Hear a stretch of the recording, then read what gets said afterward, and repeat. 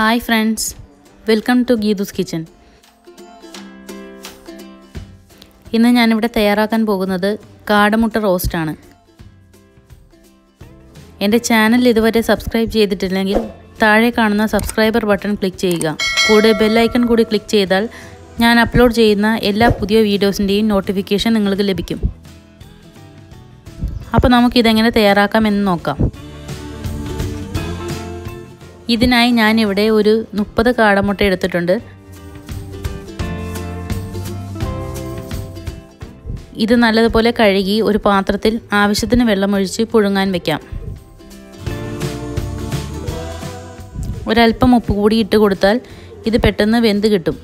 കൂടാതെ മുട്ടയുടെ തോട് കളയാനും എളുപ്പമായിരിക്കും. മുട്ട റോസ്റ്റ് ചെയ്യുന്നതിനായി ഞാൻ ഇവിടെ എടുത്തിരിക്കുന്നത് ഒരു വലിയ സവാള, 3 തക്കാളി, 3-4 പച്ചമുളക്, വേപ്പില, 1.5 ടീസ്പൂൺ ജിഞ്ചർ ഗാർലിക് പേസ്റ്റ് എന്നിവയാണ്. മസാലയ്ക്ക് ഞാൻ ഇവിടെ എടുത്തിരിക്കുന്നത് 1 ടീസ്പൂൺ മഞ്ഞൾപ്പൊടി, 1 ടേബിൾ സ്പൂൺ മല്ലിപ്പൊടി, 1 ടേബിൾ സ്പൂൺ കാശ്മീരി മുളക് പൊടി, 1/4 ടീസ്പൂൺ ഗരം മസാലപ്പൊടി എന്നിവയാണ്. ഇനി ഒരു ചീനച്ചട്ടി അടുപ്പത്ത് വെച്ച് അതിലേക്ക് 4 ടേബിൾ സ്പൂൺ എണ്ണ ഒഴിച്ചു കൊടുക്കാം. എണ്ണ ചൂടായി വരുമ്പോൾ അതിലേക്ക് സവാളയും പച്ചമുളകും വേപ്പിലയും ഇട്ട് വഴറ്റി കൊടുക്കാം.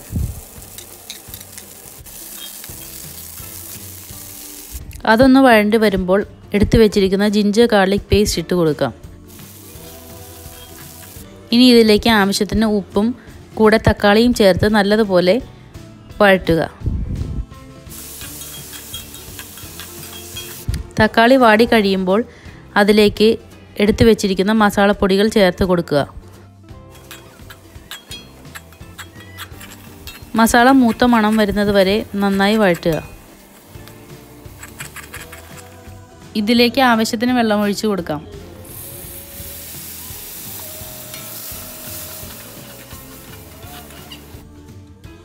ഇപ്പോൾ വെള്ളമൊക്കെ പറ്റി കറി പാകമായിട്ടുണ്ട്.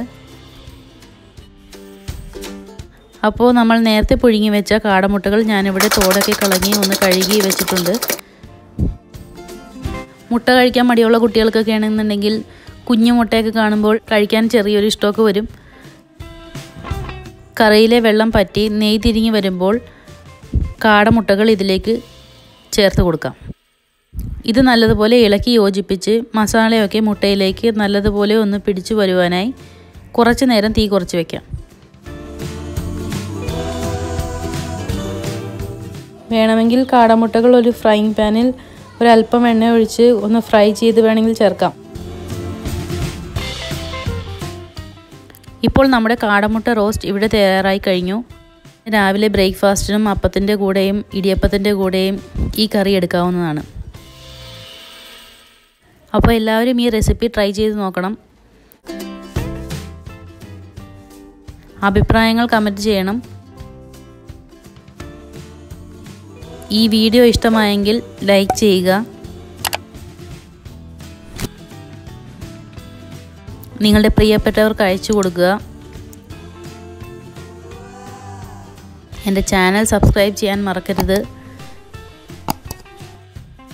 വീണ്ടും ഒരു അടിപൊളി റെസിപ്പിയുമായി വരുന്നതുവരെ എല്ലാവർക്കും ഗുഡ് ബൈ.